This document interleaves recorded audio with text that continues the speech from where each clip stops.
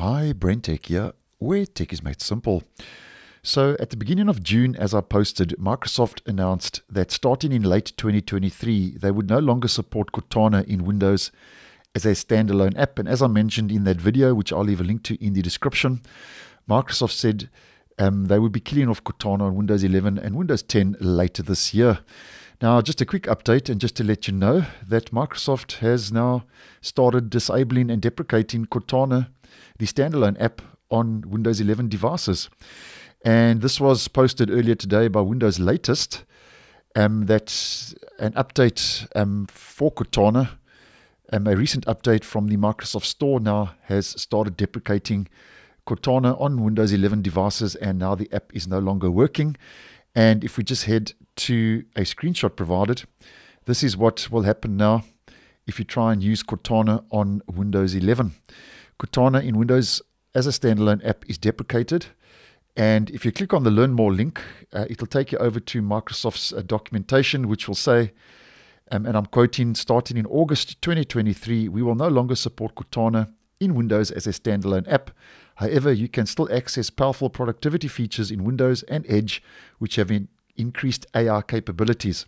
This means you can still get help with your tasks, calendar, and email, but in new and exciting ways. This change only impacts Cortana in Windows, and your productivity assistant Cortana will continue to be available in Outlook Mobile, Teams Mobile, Microsoft Teams Display, and Microsoft Teams Room. So it looks like, as mentioned, at the beginning of June, that the deprecation now and the removal of Cortana from Windows 11 has started. Now, I have noticed, though, although there are reports that it is being deprecated, as mentioned, it's still working in my region, as you can see. There is no deprecation and removal notice, and it's still working fine in my region. And I have checked out throughout the course of the day if there are any updates for the app in my region from the Microsoft Store, but nothing as yet. But nonetheless, this is coming from reputable sources.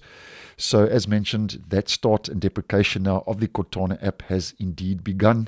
And as mentioned, this is because Microsoft now is making way for Windows Copilot, which brings centralized and will bring centralized AI, artificial intelligence, to the Windows 11 desktop, which will soon replace the Cortana app. That's why they now are removing and deprecating Cortana, which is a digital assistant, and making way for a artificial intelligent assistant, which is basically going to be, Windows Copilot is basically going to be a souped up version of Cortana, and it's available in preview, as I have been posting over the last couple of weeks. So we are expecting Copilot to replace Cortana and roll out with the 23H2 feature update, which should start rolling out at the end of September this year, 2023. So thanks for watching, and I will see you in the next one.